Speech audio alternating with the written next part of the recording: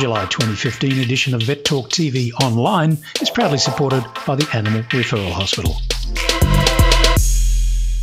In this edition of Vet Talk TV, were you at the recent AVA Practice Managers 2015 conference?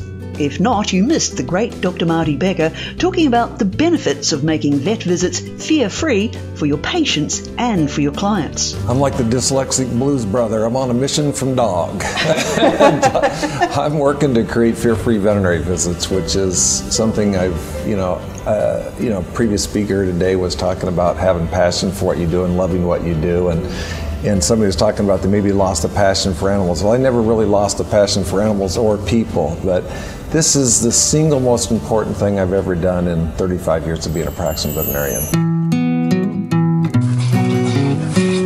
Everyone knows dogs love to play fetch with a stick, right? Wrong. A stick nearly cost this dog her life. And we tized her, took some x-rays, established there was a huge stick under her neck muscles, and we proceeded to remove the stick and then sort out what was happening in her mouth. So we had to kind of be very careful with how the stick came out because we were really concerned about other major structures because we weren't sure in the beginning where the bleeding was coming from. We didn't know whether her jugular, her carotid, her esophagus, all of those things were intact. Another great seminar for you with Dr. Stan Kim. Log on to grab CE points, and don't forget there's a podcast version of the seminar as well. This is not about regenerative techniques.